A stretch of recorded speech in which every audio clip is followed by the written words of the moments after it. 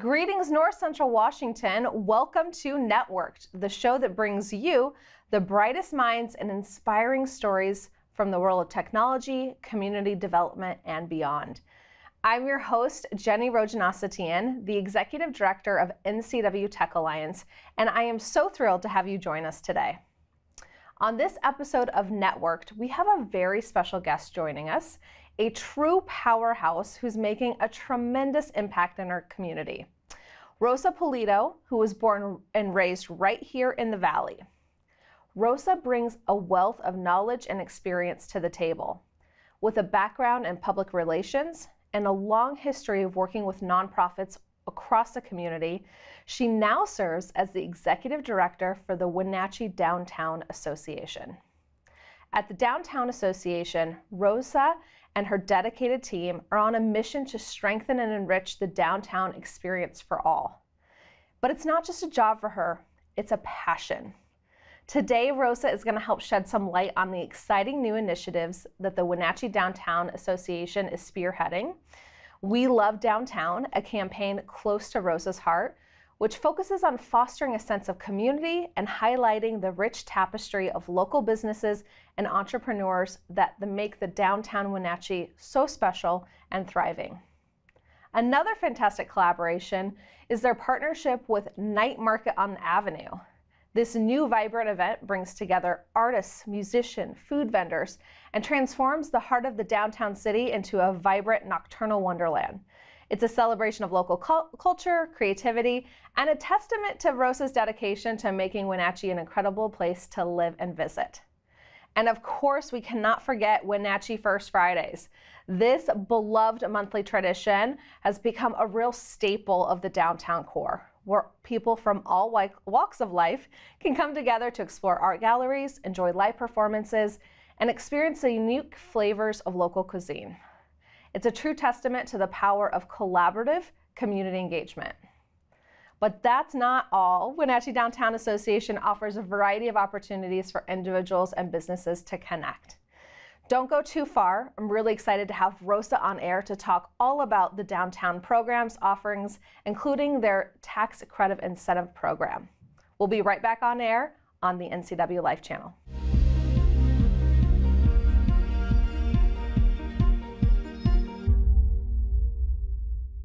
Welcome to Network TV, where today's guest is Rosa Pulido, Executive Director for the Wenatchee Downtown Association. Welcome on air, Rosa. Thank you. Thank you so much for having me. Yeah, well, we were chatting off air. We've not had the chance to do this interview before, so I'm super thrilled to kind of get to spend some more time learning about your background and your experience in community building.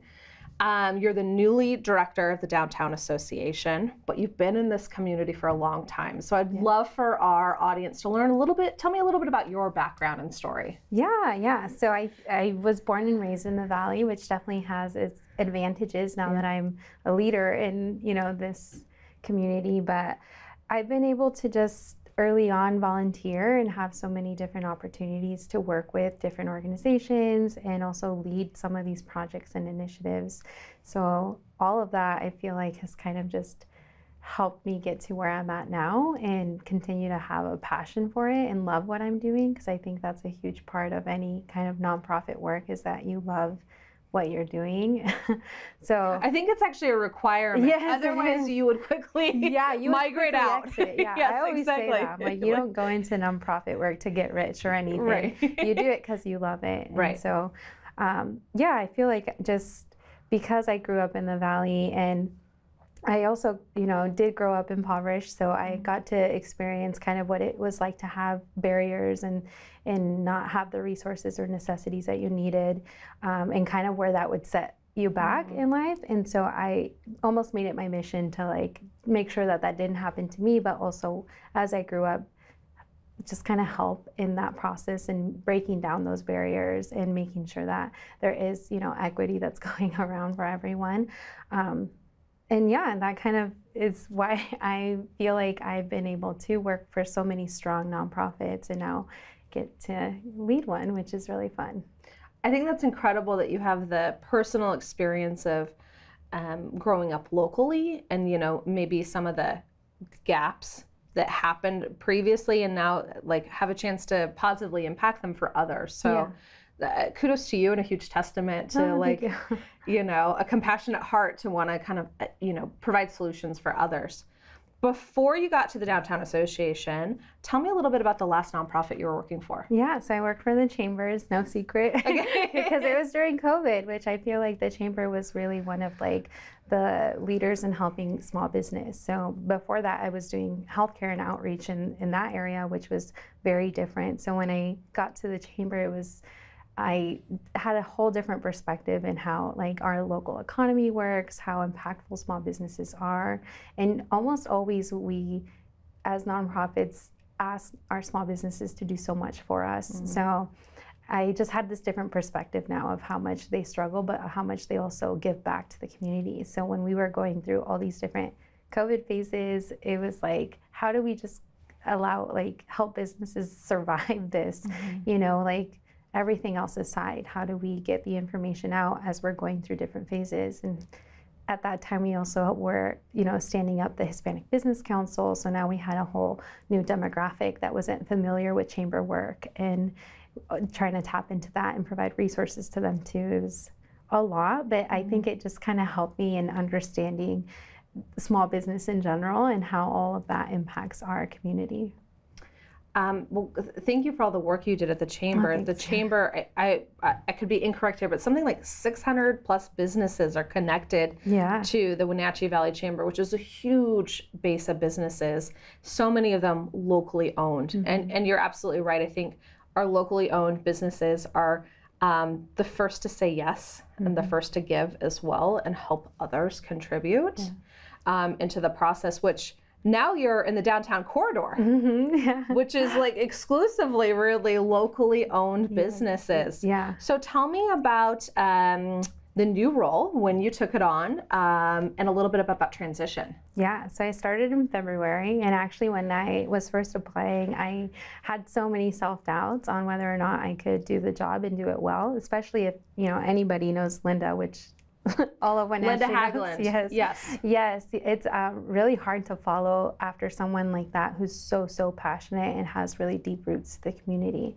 So I was really nervous, and sometimes I still feel like, oh my gosh, I'm an imposter. But I think, Linda and I still meet regularly, and I got to work with her too when I was at the Chamber. I think her and I share the same passions and missions, and at the end of the day, we all want to see small business succeed and thrive and have a safe downtown that people can have, fun events in and experiences in. So yeah, I think it's been fun. I started February, so I still feel newish. Yes. But it's hard too, looking back and seeing, 5 months in, and I feel like I haven't done anything.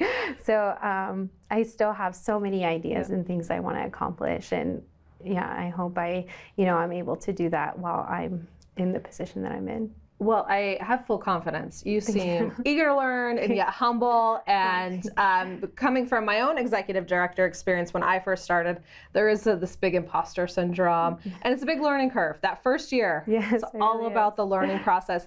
But you're not taking a step back your first year. You're actually doing more programs and initiatives at the Chamber. So tell me a little bit about some of the unique challenges and opportunities you've encountered this last few months and things that are ahead. Yeah. I think it's a little bit of a almost culture shift from the Chamber to the downtown, because the Chamber does, represent so many different industries and businesses, and like you said, like over 600. So with the downtown, it feels like almost you're under a microscope, because you have a main street that's very visible, that you have to keep clean and safe, and those things people can see, so it's easier for people to have an opinion or just have something to say about it. So I think that's been the most challenging, is just knowing that we are very visible and also kind of almost the heart of the city. This is where people go to shop local and know for a fact that their money is going into the local economy. So I think the part that's just been challenging is because we're so small and tight-knit, it's like a family, and just like any family, you're gonna have different things that you think you should be focusing on, or just different things that you're passionate about.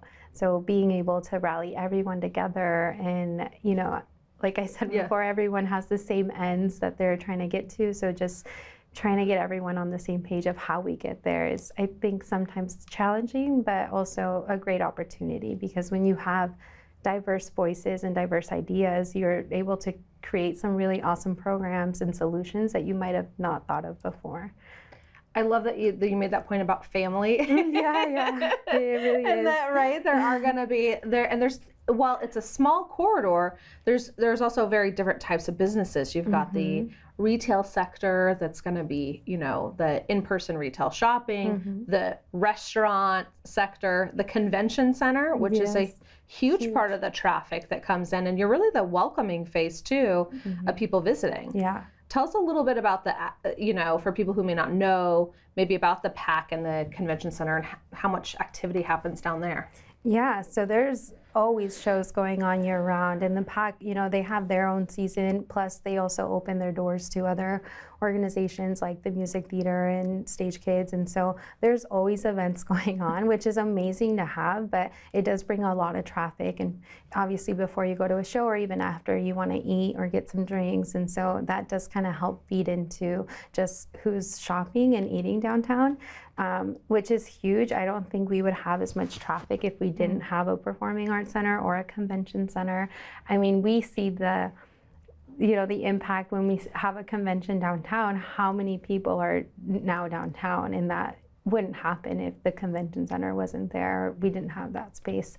I love that area, the fountain, the little Hadeen Plaza. I think it's so cute, and it's also like the one spot where like bikers can safely like transition onto the trail, and so that whole area. That's right. Kind of this, is it First Street that comes down into the water? Yep. Yeah, so that whole area I think is huge and really connects all the pieces, or all the like the really beautiful things in our valley that people can enjoy. So yeah, I think they definitely impact the downtown in a very positive way. We don't have time to go into it today, but they're actually doing some big renovations next year, which will make that entire asset in the conventions, you know, even better for locals and tourists alike. We have to head out to a commercial break, but when we get back, we're going to dive into some upcoming events and programs that the Downtown Association is running. Don't go too far. We'll be right back on the NCW Life channel.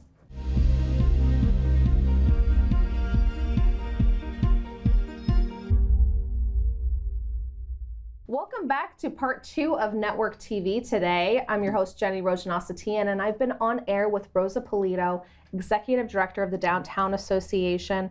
Rosa, we dived into your background, a little bit about kind of the holistic of downtown, but you have some really robust programs and events happening. So now we want to dive all into that. First, can you talk about what is We Love Downtown? Yeah, so We Love Downtown is a really fun just initiative that we started. We want to make it into a whole program and keep it going, but this is the first year we're kicking it off and just kind of testing it out. But we basically just partnered with 7 nonprofits.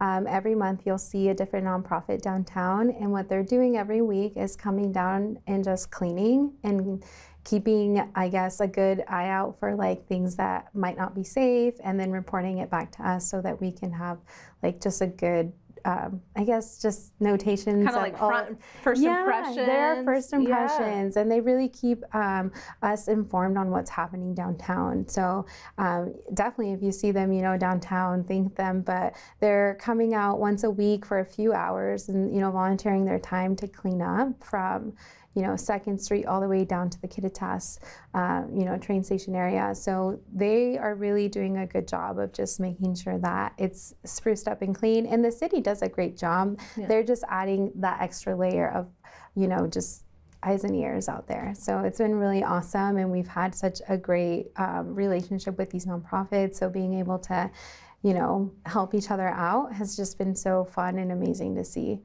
And I love tangible projects, something like where you create something, build something, clean something, you feel really rewarded at the end. It's something like, I did this, it all looks great, we informed, so that's fantastic. you also have another event coming up, Night Market on the Avenue. What is Night Market on the Avenue? Yeah, so Night Market on the Avenue, that one is actually put on by Josh, who's the owner of Norwood Wine Bar, and his friend Susie, who owns Garden Vintage Shop. So those two, they did such an amazing job in the winter with their night market, and it was very well attended, and a lot of people, you know, were asking if it was coming back, and so they wanted to host it this summer, and so that's coming up next Saturday. It's going to be at night, so it'll start, you know, 7 o'clock and around 11. But it's one of the reasons that I really wanted to partner with them on it is because I really wanted to be able to bring also that same vibrancy that we see during the day, but bring it at night. And so this is a great way to do that and also not interrupt, you know, like business during the day. Right. So this, for us, is going to be the first time where we close down the block, and we've partnered with them, and so we're just excited to see kind of what comes out of it. But we have had a lot of interest in the event. So you're blocking off from Rondo and Palouse. Rondo and Palouse. Yeah. Nice. That's a nice spread of the downtown right there. Yeah. Who is at Night Market? Is it you know, what can people expect when they walk in? Yeah, so we have a ton of small like business owners who won't necessarily have like their own shop. So this is a great opportunity for them to pop up. All of them are going to be some kind of artists. So whether they make jewelry or clothing or actual like paintings, we'll have a whole variety of that, which is really nice. We also have eateries, so we'll have blue skies there, some pizza and like just different things for people to enjoy, and live music, of course. And so, and of course the wine bar, because it is, you know, done by Norwood, and it'll be right in front of his store. So yeah, I'm excited. I think it's going to be really fun and something different that we haven't seen or done in downtown yet. And what a great time of night, because it's we're getting into those hot summer weather. So later in the evening, a little bit cooler, but well, really enjoyable to be outside. This is not the only art piece that you really kind of support. Another huge initiative is First Fridays. What is Wenatchee First Friday? Yeah, so Wenatchee First Friday, basically you come downtown on the first Friday of every month, and we have some kind of in-store special, promotion, like music or art going on. So it's really an art walk, but also we're able to include our small businesses who can't necessarily host an artist in their shop, but they can do an in-store promotion or something like of the sort. So this has been something that, you know, one of our other coworkers, Katie, had really carried for about a year to keep it alive, and now the Arts Alliance is a new nonprofit, and Visit Wenatchee has stepped in. So now we have a really good trio of partners who are supporting it and uplifting it to almost like that next level. So we've been able to do our relaunch this last month, and we created a whole website. We also made it easy for businesses to connect with artists. So if you are interested in hosting a specific type of artist, you could just enter a keyword on the website, and it'll list, you know, different artists in our area who can do that for you. So really fun stuff, cool stuff, and I'm just excited that it's now been like relaunched with more support. Because this was a program that existed for many years in the community, but was kind of one of those COVID impact areas, right? Like people were not gathering in person for those couple of years, so kind of faded back, right? Yeah, and there was like a previous Arts Alliance that was made up of volunteers, so they really brought the idea originally and really kind of launched it in the community. And so the downtown really just wanted to keep it going once that group kind of dissolved, because it did impact businesses, and it was a great way for them to do something. If they weren't able to host a big event, they could at least participate in this way. Love that. So something for everyone on First Friday. Exactly. Art, food, retail, shopping, the works. Exactly. Let's move into Main Street Tax Credit Incentive Program. A lengthy word there. Tell me a little bit about the tax incentive and how businesses participate in that to support you. Yeah, so the Main Street Tax Credit Program, MSTCI for short, is one of our biggest funding resources. It's one of the ways that we're able to do the mural and the string lights and bring garbage cans, because those things are very expensive. But this is a actually very exclusive to our state. So any business or private entity that pays business and occupation tax or public utility tax, you can kind of redirect those tax dollars back into an accredited Main Street organization, which we're accredited nationally and statewide. So if you are able to do that, then you can get a tax credit the following year. So if I'm a business who pledges this year, say I pledge, $1,000, and I don't have to pay it until November, but when I go to do my taxes the following year, I can get a tax credit for that. And because we're a nonprofit, you also get, that tax deductible because it's a charitable donation. And then it fuels these amazing programs that are happening. It's almost like too good to be true. I've had to educate myself over and over again, because it does sound... What's the catch? What's the catch? But there really isn't, and it's just unique to our state because we do have so many awesome Main Street organizations statewide who are doing great work just like us. And so it's just kind of been a testimony to what those dollars do and how it helps our local Main Street community. So yeah, it does sound too good to be true, but it is. So. But participate. So if you're a downtown business watching in Wenatchee, connect with you, but there's also downtown associations all across the state. Yes. And this obviously has a wide reach. So reach out to support other downtown Main Street associations. As we kind of wrap up today, tell me a little bit about community engagement and how you're bringing, a diverse group of people together, perhaps also how people can get involved. Yeah, so anyone can get involved through our committees. We have 4 committees, which are like the pillars of any Main Street. It's how we're able to get things done. And so we are always looking for volunteers who are passionate about downtowns and want to help to sit on those different committees. You can read all about them on the website, but they all kind of help with different things. One really helps with like promotions and events. Another will help with like landscape of downtown. So whatever you're really passionate about and you want to serve, that's one way. We also have, the Main Street tax credit program, which if you're not able to physically volunteer for us, but you do pay B&O tax, redirecting those, why wouldn't you? So redirecting those tax dollars really helps us continue these initiatives and programs. But yeah, as far as like being able to get more diverse voices and bring awareness on what we're doing, a lot of it is relationship based. So like going out and doing a ton of outreach. I really believe in outreach. That's why I'm so passionate about nonprofits, because you have to meet people where they're at and truly tell your story and inspire them to want to help. And so, yeah, that's kind of some of the ways that I've been tackling, being able to add more diverse voices to the table, but also just bringing everyone together that's already, volunteered and given so much time and energy to the organization and bringing fresh voices at the same time. So. Well, thank you for all that you're doing, Rosa. Congratulations on the role. What is your website? It's downtownwenatchee.org. downtownwenatchee.org. Folks, be sure to support our local Wenatchee Downtown Association. Look for their upcoming events and opportunities or one in your neighborhood. Thank you to Rosa for joining me on air, and we will be here next week on the NCW Life channel.